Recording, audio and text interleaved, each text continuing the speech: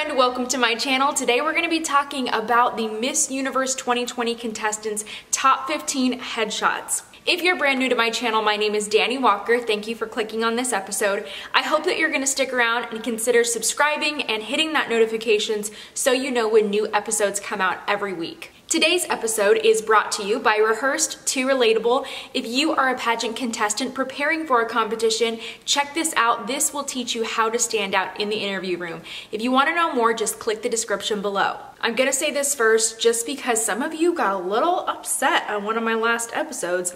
When I showcased my favorite walks for Miss Universe, you thought that I was ranking the contestants, which I never said I was in that episode. The headshots that I'm sharing with you today are in random order. So let's get that out of the way so we can get started. I do have a quick message for all my pageant contestants that are preparing for a competition, and that is this.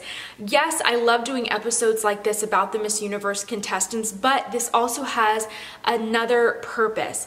I want to show you and give you a good demonstration of how subjective pageants are. Let's just acknowledge that the contestants at Miss Universe are stunning. They're stunning. They're gorgeous, gorgeous women, and they're all so accomplished.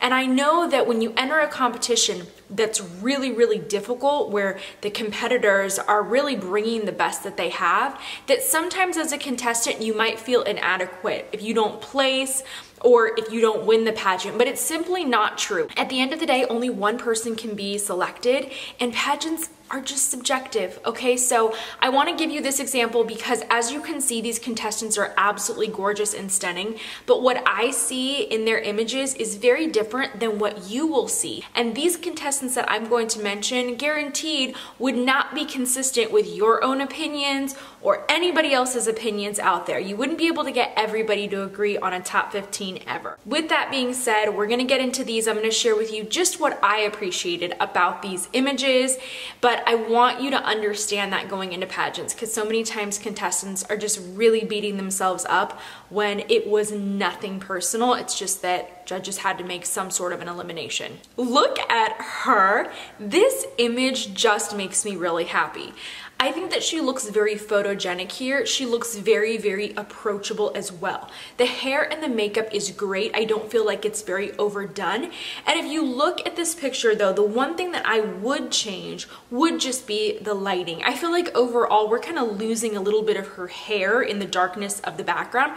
So maybe either adjusting the lighting for this one or switching to a lighter background. That really could have made it pop even more. This just might be my favorite headshot this year.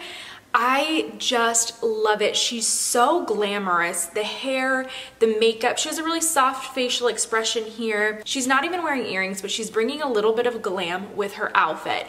And I just love it. I think that she immediately captures your attention. And I think this is just a great example of a beautiful headshot for Miss Universe. Just look at the expression in her eyes.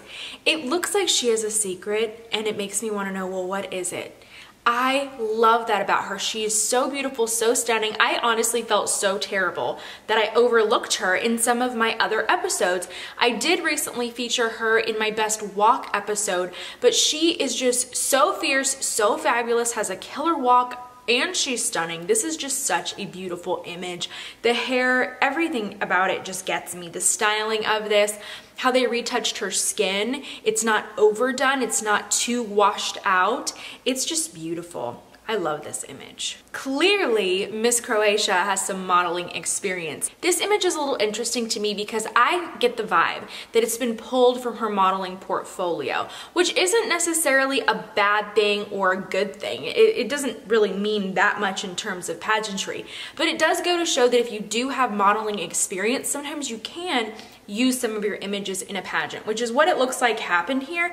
But even if it didn't, it's fabulous. I love the soft windblown hair. The makeup is beautiful here. We see lots of neutrals, and the hair is just soft and flowing. She's not overdone. She's not trying too hard. This image right here looks like it can go from a pageant headshot right to a campaign. I love this photo.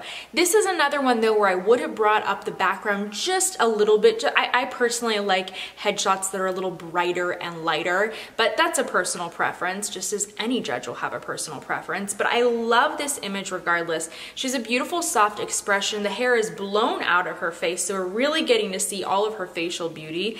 And if you notice, even though she has a hand in this photo, it's placed very soft, very delicately. And that's something that drives me insane about a lot of headshots that I see. I see a lot of like awkward hands in images. So ladies, if you're gonna put a hand in an image, you're really gonna have to get used to softening up that hand before your photo shoot. Thailand, wow, this is so beautiful. Something about this image, it just reminds me of the Miss Universe website. It looks so branded for that. Like it just blends in so perfectly, which maybe was strategy, but this is beautiful. The hair, I love the makeup in this shoot. It's really soft, kind of golden, and even the wardrobe and the earrings, it's very, very subtle. It shows off her natural beauty. It's a very soft glam image in my opinion, which I love. Are you liking this episode? I hope you are. If so, don't forget to subscribe, but also give this episode a thumbs up and share it with your friends. Going for the bold colors. Okay, we don't see these pops of colors as much in Miss divisions, especially for Miss Universe or Miss USA, but I tend to love this pink, and to me it makes her stand out on top of the beautiful glowing skin, the hair. She went with a ponytail. Okay, we don't always see that, but it's really working for her. And I think that because her shirt kind of looks like something that you would wear to a business meeting, she's still coming off as professional, like she's ready for this job, and I love it. I just love this image. I'm so excited to see her on stage. Oh my gosh, have you guys already seen some of her outfits? You're gonna die. Go check out this other episode. Mexico is not disappointing. So happy. So this is just a stunning image, and really I expect no less from her. She is a gorgeous contestant, and I'm like, how could she ever take a bad photo, essentially?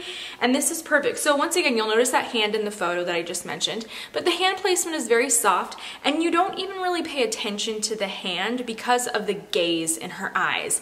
And that's what's important, that you don't have dead eyes on camera. I also see that quite a bit in pageant headshots, but this is just so well done. Her styling is very simple, and you're really just focusing on her and nothing else. USA. Okay, yes, thank you so much for this beautiful image.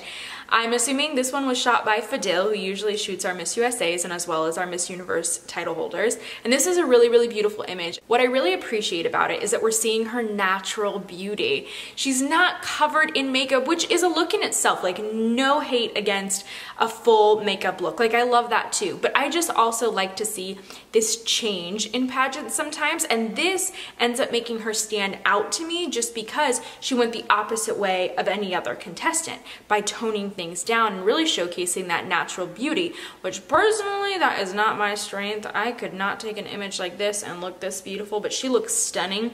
I love just the simple hair. It's pulled away from her face. And then also, I don't even know what's in front of her. Frankly, it could be a shirt. It could be the tulle from a dress for all we know, but it looks great. Really beautiful coloring. It's just soft. There's metallics in the back, and by the way, metallics usually signify things like money and wealth. That's kind of what we associate with those colors. So she looks expensive. I am obsessed with her, so I can definitely see her in top 5 this year, and I would 100% root for her if she was up in that top 5. I think that she had an incredible up-close video. If you want to hear my thoughts on that, just go watch this other episode.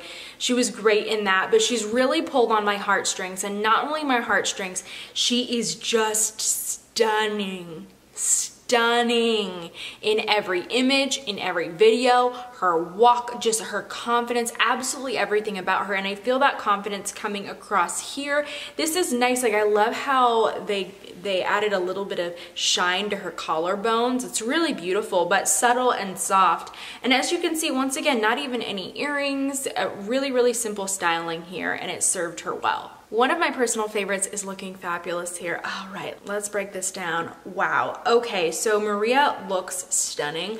I love that she's on trend with the puffy sleeves in this photo, but they're also not overwhelming in the image because they're cropped out. So it shows that she's trendy, she's current, and she's the modern everyday woman, but she still is bringing all the attention to her face in this image, and she is just glowing. The makeup is a very subtle, soft type of glam look. I love that the lips are really subtle as well, and they're just complementing this top or this dress that she's wearing. She just looks beautiful, immediately captures my attention. I love this image of Bahamas, and it's probably my other favorite, I think, like in the top two. I just love her smile. It's stunning. This color of turquoise or aqua that she's wearing is so, so beautiful. Frankly, I don't even notice the earrings right away, but just everything, like the flowing hair, how it's waved out. We're getting a full face shot here, and just I just love it. I'm obsessed with it. I love her expression and her smile here. She looks stunning. If anyone would have a great image, it would be Dominican Republic, because she is so naturally beautiful. We have another contestant right here that probably cannot take a bad photo, and that's really evident here. So this one's a little bit unique. So it's kind of monochromatic. We have a lot of brown tones and dark tones going on, but it's really just simplified, and it focuses on her face. And that's what I love about this. It could easily be used for a hair or a skincare campaign, frankly. The editing, the way that they edited her skin, which I'm sure doesn't even need that much editing, because if you guys have seen her up close on camera, you'll know she has really, really great skin, which I would love. That's something I would love. So I just love this entire look. We're really focusing on the neutrals here, but it's a very up close shot of her, which we don't always see in pageants. And because it's so up close, we're really able to focus on her facial beauty, and I love that. Another pretty tightly shot headshot right here, and I love it. The expression is really soft, but she also, to me, is giving that vibe of like, game on. I'm ready. I'm here for the crown. You're gonna see here too, the editing here is flawless for her hair, her makeup, her skin, just everything is perfect and not over retouched. So that's something that I talk about a lot for pageant contestants. Make sure that you have a great hair and makeup artist so you don't actually have to get that much retouching done. And then the retouching just becomes very subtle. So just kind of smoothing out any flyaways, or if you were breaking out on the day that you shot, you know, taking care of those type of imperfections on camera. But other than that, this is just such a captivating image, and she just looks like she's laser focused on the crown here. And then last, we have Philippines today. So this is a really, really beautiful image, and honestly, one of the things that I love about this picture is her hairstyle, because this is a hairstyle I have tried to achieve so many different times, and it's never worked. That like loose volume type of look with a little soft updo, it's never worked for me. I'm a little bit jealous of this hairstyle, frankly, and it's something that really drew me to this image. Also just the elegance of it. The elegance and how she's just carrying herself in this photo. It just reminds me of portraits of queens, right? Just like, here I am, so regal and elegant. And I love that, and I love the outfit. I can't even see all of the outfit, but it looks like something I would wear. So it's pretty darn fabulous. And once again, like, we're seeing a lot of neutrals here, but beautifully, very, very beautifully done, and very captivating as well. Those are my thoughts on these headshots. And as I mentioned in the beginning, if you are a pageant contestant, I hope that this gives you a little bit of perspective, just because I'm sharing my own personal thoughts. And these are things you could have also been thinking of when you saw these images, or they could have been things that you said to yourself, I never would have thought about that. And that's really what it's like in that judging room. I've judged some photogenic competitions in the past, and every single judge can appreciate something different about the contestant images. So please keep that in mind. Don't be too hard on yourself if you miss a placement while you're competing in a pageant, or don't understand why you don't win a photogenic competition. It's so, so subjective, and that's a really big takeaway that I hope that you understood from this episode. Thank you so much for watching this one. I hope that you enjoy it, and that you will keep up with all my Miss Universe content. I'm so excited that this weekend I am actually heading to a wedding for one of my sister queens. Miss New Hampshire USA 2018 is getting married this weekend. So I'm going from that wedding. We're gonna have a nice reunion with my USA sister queens, and then I go straight from that to Florida, where I'm gonna have a few days off at Disney World, because I really wanted to be able to make this entire trip a really fun thing. So I'm gonna go there, and then of course going to the Miss Universe competition. And I've been loving your guys' requests. Somebody requested that I do a get ready with me for Miss Universe, which I honestly wasn't even thinking about, and I think that would be a really fun episode.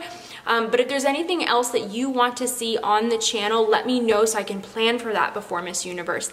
Aside from that, I appreciate you watching this episode, and I appreciate all of you who've been subscribing and sharing. I'm just so amazed. We're almost at 65,000 subscribers. It's like, wow, it's like freaking me out. My mom texted me about it.